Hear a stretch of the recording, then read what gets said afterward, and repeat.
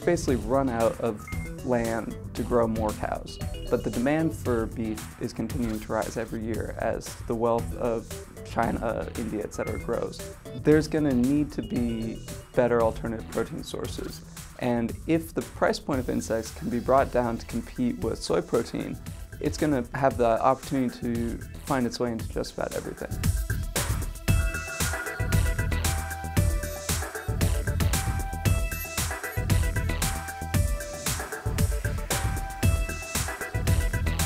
Right now, sort of out of the blue in the last couple of years, it seems, there's been a big movement of attention towards this idea that maybe we should all start eating insects. They're very nutritious, similar protein content to chicken by weight.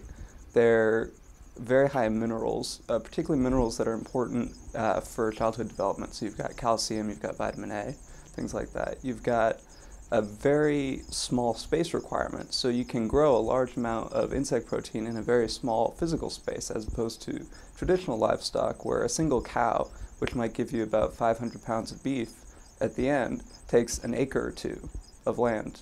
The water usage is another really big one. As everyone is starting to become aware, water resources are kind of drying up, or they're shifting around, and this is a big problem for a lot of traditional agriculture, and particularly livestock, which has huge water uses both for the animals and for raising the feed that feeds the animals.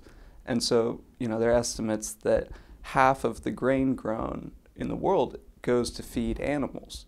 And that's a huge amount of water and feed. And that kind of leads into the last really big kicker for the insects is the feed conversion ratio. So if you take 10 kilograms of feed, you get about 1 kilogram of beef, about 2 kilograms, 3 kilograms of pork, and maybe 5 kilograms of chicken. But you can get as much as 9 kilograms of insects, depending on your species.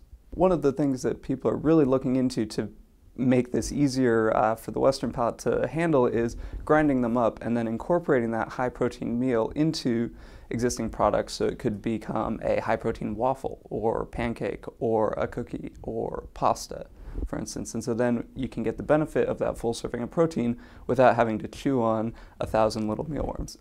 Most of the problems that are going to be faced by large-scale insect farming have already been solved in other industries. A lot of this is developing, particularly in the West, as sort of a grassroots movement. And something that we're very excited about at Tiny Farms, and we're trying to help foster, is the opportunity to see the sort of DIY, home-scale, open science, open source mentality applied to solving problems in the insect farming sector. And so with the internet, we're now able to connect with people that are interested in this all around the world. We have people contacting us from Colombia and Spain and Croatia daily, asking questions, wanting to get involved.